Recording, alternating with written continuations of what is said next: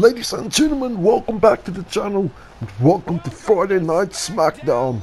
It's WrestleMania season as we are 9 days removed from the Elimination Chamber, where Ryan Reigns will face his toughest challenge to date, as he will have to defend the WWE Championship against 5 of SmackDown's best. This man had the opportunity to get revenge against the Authority last week, but a miscommunication between himself and his brother Roman Reigns led to Reigns accidentally hitting him with a spear, and the Authority capitalized and won the match.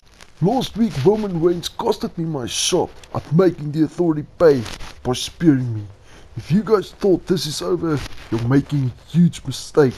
I've done a lot of thinking while I was in that institution, but I know that Seth Rollins is the real reason behind the framing, and of course his girlfriend was more than ready to play along, so I will be turning my full attention to Rollins for now.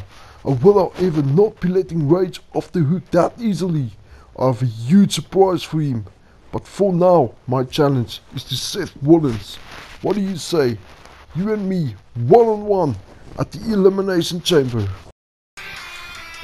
This is not the man Dean Ambrose was looking for.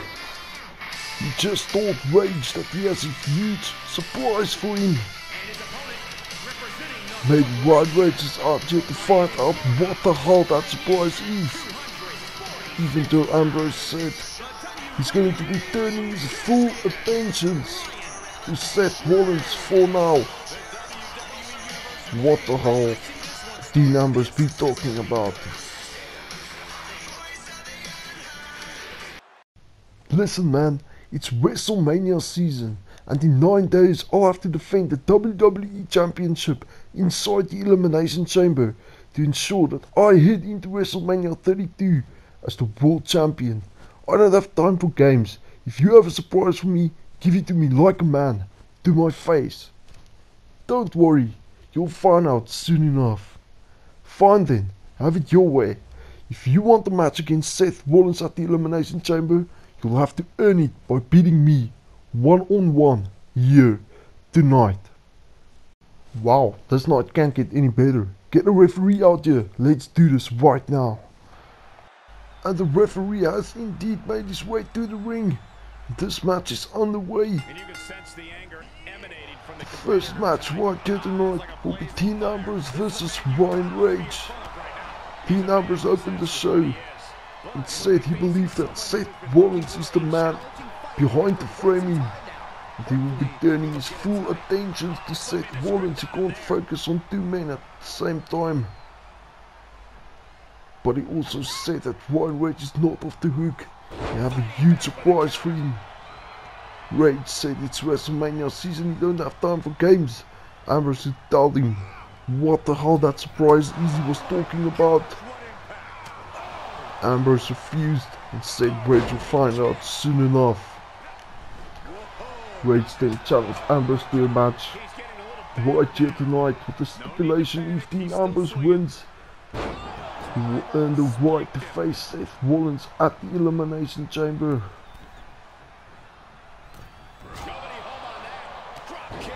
Beautiful. Punishing the opponent. Out on a nasty knee drop. There's a crucifix. Nicely done. There's two. Kick out just in time. At this point in the match, that could have gone either way. He reverses it.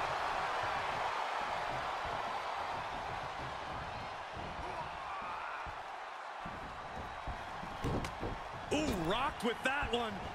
Oh, rebound lariat. Check, please. Counter. And now there's an opening. Able to evade. He's turning the tables.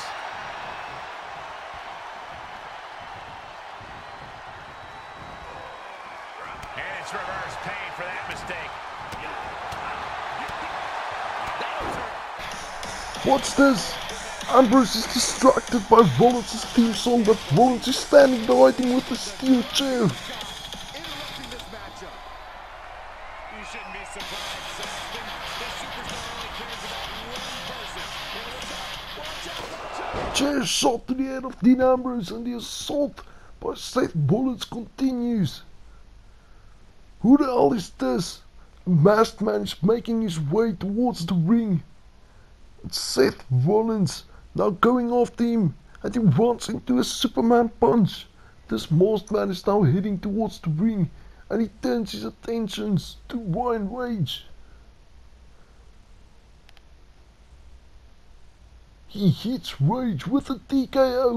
The Superman punch he used to take down Rollins was one of Ryan Rage's signature moves as well. Who the hell is this man? And why the hell did he use Rage's moves? I guess we'll have to wait until next time. Thank you for tuning in. I'll see you all next time.